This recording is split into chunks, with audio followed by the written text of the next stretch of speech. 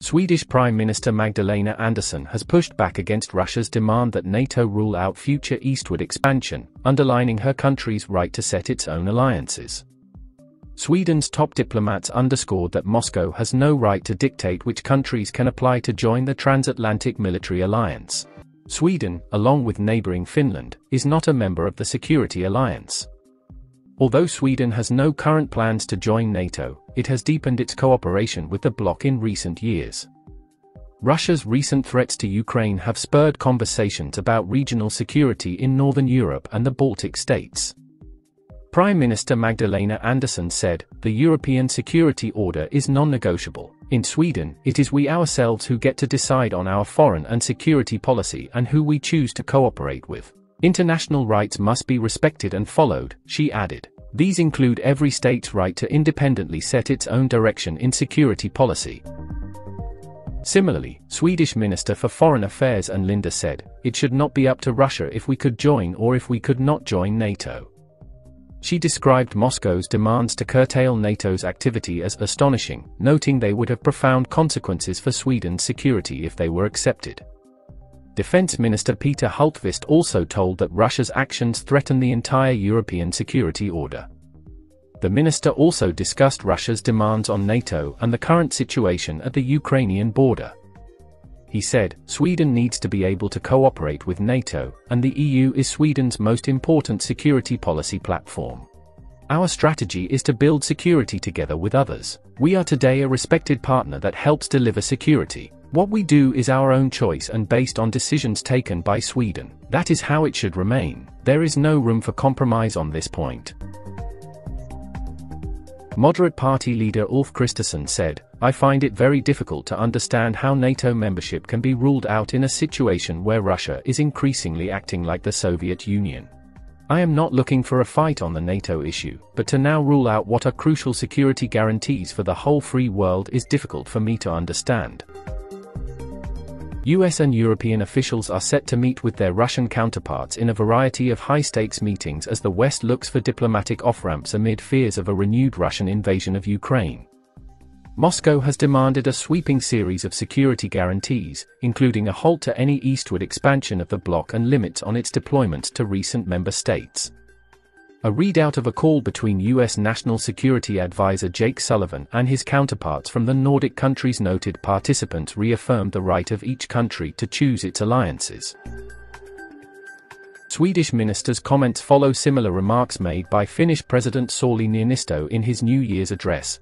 Finland's room to maneuver and freedom of choice also includes the possibility of military alignment and applying for NATO membership, should we ourselves so decide.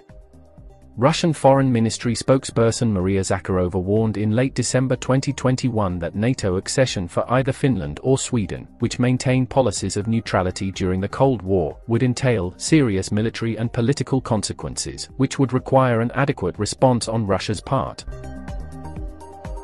Russia's 2014 invasion of Ukraine prompted a surge in defense investments in Sweden not seen since the 1950s.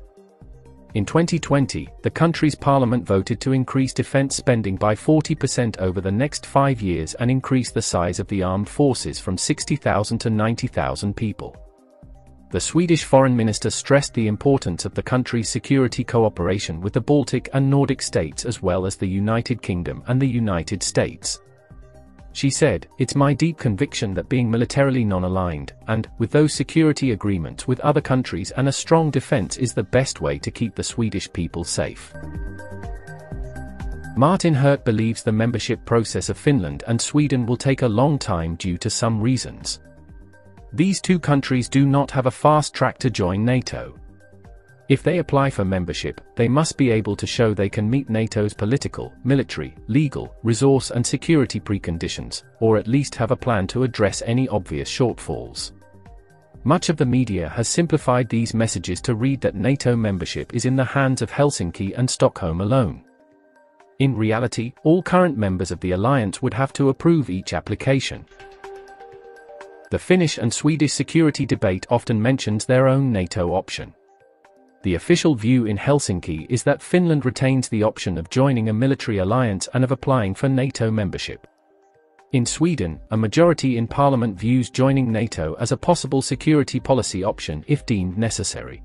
But there is no fast track to NATO membership, even for democratic, stable and wealthy partnership for peace partners such as Finland and Sweden. This NATO option is an invention of Helsinki and Stockholm. NATO has no policy or prior agreement that would give Finland and Sweden more right to NATO membership than, say, Georgia or Ukraine. If Finland or Sweden apply, the hesitation of just one ally would be enough to delay or block their acceptance. Finland and Sweden could join the alliance only by following the usual procedure. This means they would need to meet NATO's political, military, legal, resource and security preconditions, or at least have a plan to address any obvious shortfalls. The requirements include public support for membership, where neither Finland nor Sweden currently excels. According to a December 2021 public opinion poll commissioned by the Finnish Advisory Board for Defence Information, only 24% of the respondents supported Finnish membership of NATO while 51% were against. A 2020 poll conducted in Sweden by the SOM Institute found 27% of the respondents supported Swedish membership and 32% against it. A crucial consideration is that NATO membership is not only about legal and political arrangements but also the development of collective military capability. NATO must work to ensure that its command and force structures allow it to fulfill its three core tasks. In terms of Sweden and Finland's possible accession, the existing allies will certainly question the benefit to NATO of admitting new members that have not yet been able to fully contribute to the security of all other allies. In short, the NATO option, imagined in Helsinki and Stockholm, is far from guaranteed but would be a lengthy and difficult process. The accession of either of these two countries is anything but imminent. Experts believe Russia's calls to limit NATO expansion and activity are likely to be a non-starter, but there may be scope for progress on broader questions of European security arrangements where both sides have an interest in de-escalating tensions. Swedish Minister Linda, who served as head of the OSCE until December 2021, pointed out the importance of arms controls, rules on military exercises, and confidence-building measures. She said, "There is some part of the proposals that I think is interesting to discuss." She also said although Moscow's intentions remain unclear, it is best to try and find a diplomatic solution that can avert a military intervention. To give diplomacy and dialogue a chance to work is always better than military activities. And we know that Russia has both the means and the will to use the military. This is time to share your opinion. Should Sweden and Finland join NATO?